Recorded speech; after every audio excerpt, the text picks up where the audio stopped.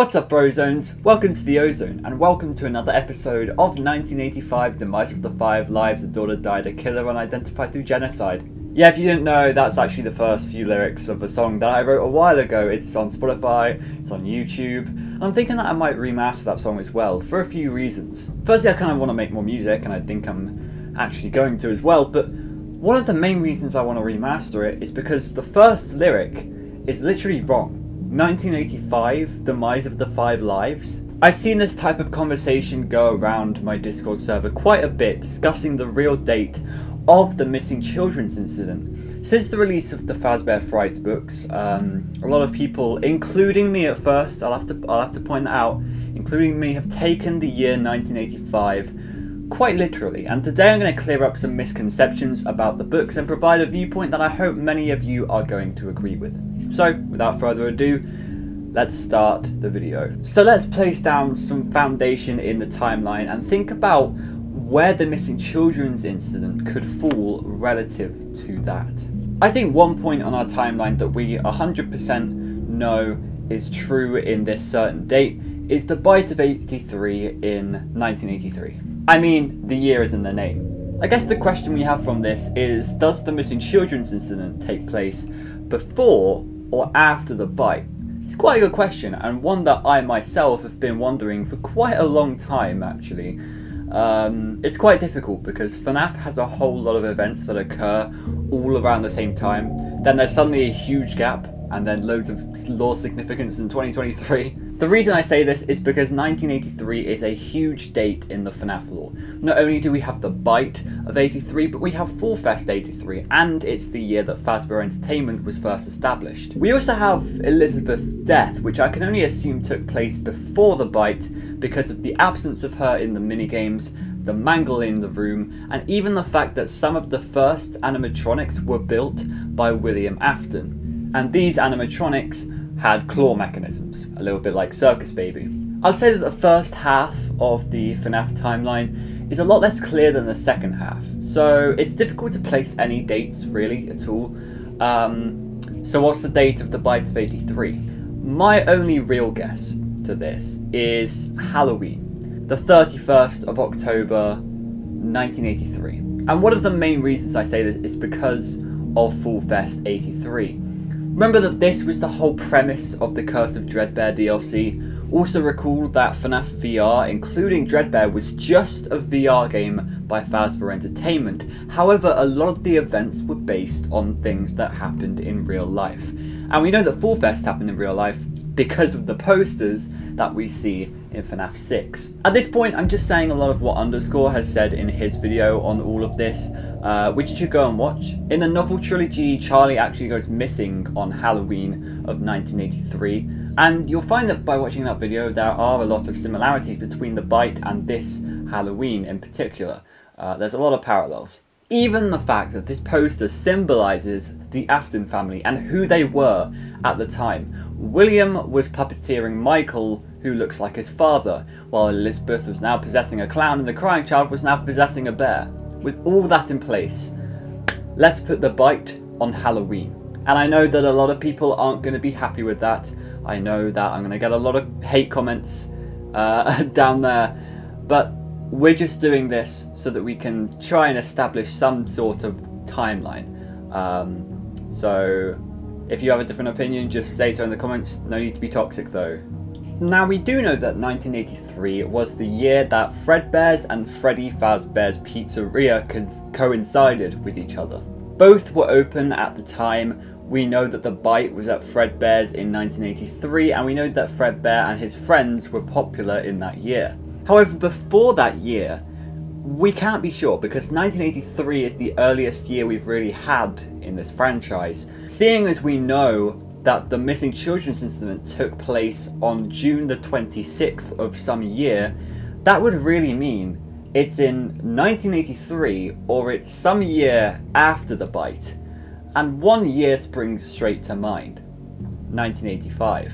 If I recall correctly, we've seen this year pop up twice in the Fazbear Frights universe, and I also want to quickly point out that this is the only year that has been explicitly stated in these books. Firstly, in Into the Pit, Oswald jumps in the pit and travels back to the year 1985. While he's in 1985, he sees 6 children killed by Spring Bonnie in the back room. We will talk about this all a little bit more in a minute.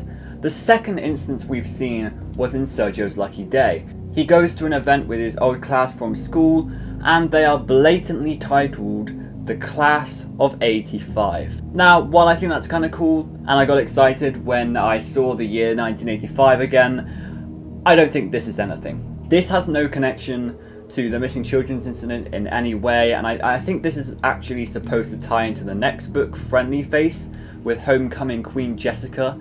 Outside the Fazbear Frights books and back into the trilogy, the events actually occur in 1995, a whole 10 years after the missing children's incident in that book. However, over all this evidence for it taking place in 1985, I do have 2 huge problems. First of all is how we use the books in aid of supporting evidence in the games. The games are canon to the trilogy.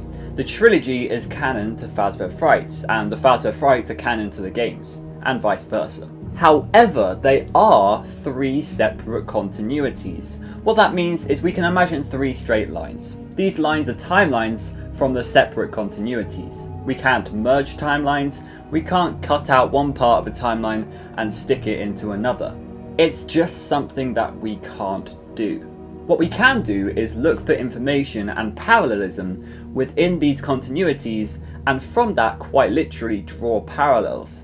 Now, I wish that these were called perpendiculars, but you get what I mean. So what this doesn't mean is that we can take a year like 1985 and just cut it out and insert it into the main timeline. That is cutting and pasting when we need to be making parallels. My second huge issue relates back to Into the Pit. Yes, we have 1985, yes, we have missing children, but that's about all we've got. Instead of 5 kids, we've got 6. Plus, we don't even know if this entire time travel situation is real or not. And this is why I am a firm believer that the missing children's incident takes place on the 26th of June 1983. At the end of FNAF 4, we see the bite victim's friends talk to him. Friends. Now, this can be taken 2 ways. Yes, he called the plushies his friends before, as maybe they are literally his only friends. We don't see...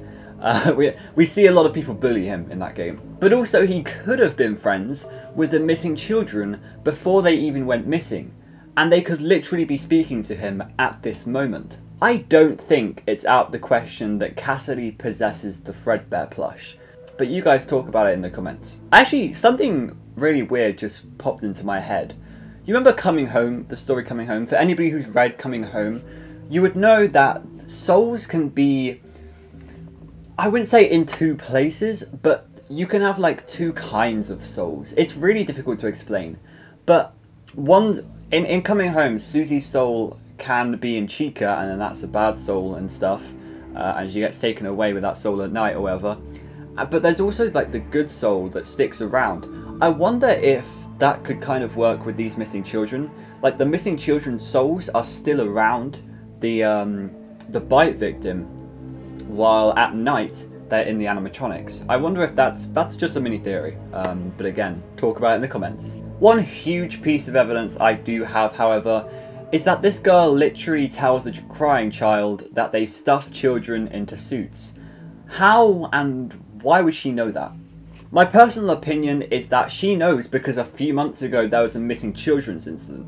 It's possible that the bite victim even saw this incident happen, and that's why he's afraid of the animatronics. I want you guys to tell me what you think about all this. At the moment, I'm a firm believer that it all happened before the bite in 1983. But what do you believe? You can talk about it in the comments or in my Discord, but please, please, please, don't be toxic. Be nice to each other and respect each other's opinions. At the end of the day, these are all just theories, and we don't need to get caught up in this stupid video game. Thank you so much for watching, and I will see you all later. Goodbye.